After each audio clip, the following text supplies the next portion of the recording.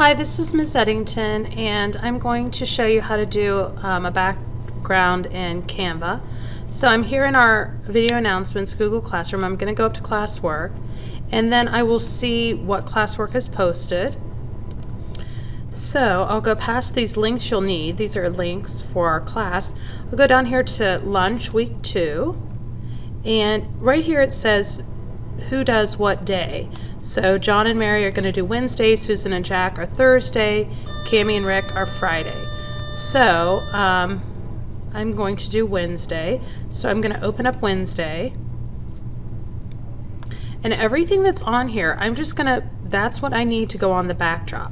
So now that I know what I'm doing, I'm a corn dog, I'm going to go back to my assignment and open up Canva. And I believe we've all logged into Canva. And I'm going to go here to create design. And then I'm going to go all the way down to custom size. And my size is going to be 1280 by 720. It's just, you can also use the backgrounds for Zoom or something like that. It's just that it happens to be the size for YouTube. Alright, so here's my background. And I can put anything on there I want. I can start with the text if I want to. I can start with a template. I can look up elements. So I can go right here to elements, and there's a whole lot of clip art and all kinds of things. So I'll put in corn dogs and see if I get anything. Oh, I did. And I can look and that's a cute one. You can look up any ones you want. That's kind of cute. You can also go to designs and see templates and see if there's a corn dog template.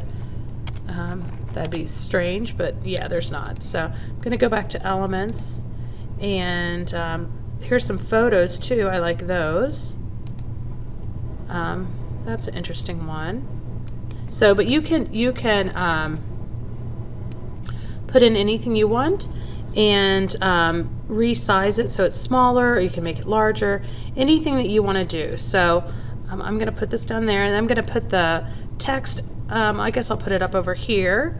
So I'm going to go to text, and it says add a text box. I could just do that, and I'm going to move it, and actually I'll make it larger right now so I can see it. And your paragraph text. So what I need to do is go back to the Google Doc that it's on and copy it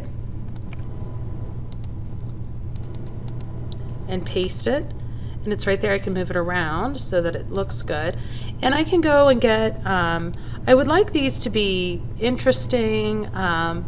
You can even use video if you wanted to, although there's not a whole lot. Well, there's a hot dog.